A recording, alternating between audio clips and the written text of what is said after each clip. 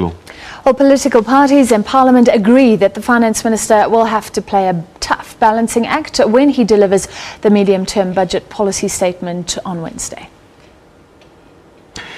All right, well, we take the budget continues to address our continued endeavor to take the economy out of the wood and continue to grow it.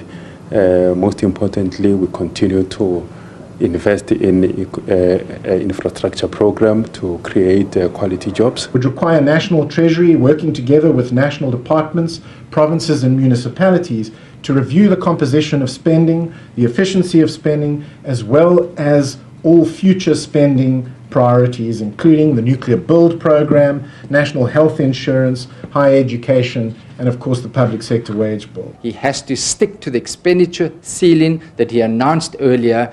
We cannot have an increased budget deficit or increase in government debt levels, and we need to avoid a sovereign downgrade at all costs. So we'll all check. Did he succeed to curb, for example, the government spending? He promised that. Did he succeed to stop the corruption to a certain extent, because that's what he intended to do?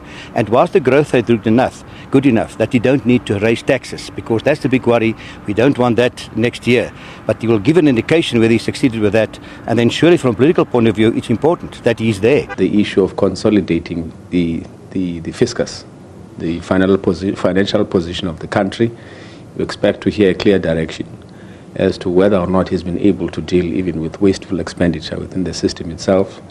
And thirdly, obviously, it would be the restructuring of the non-strategic state-owned enterprises. right, okay.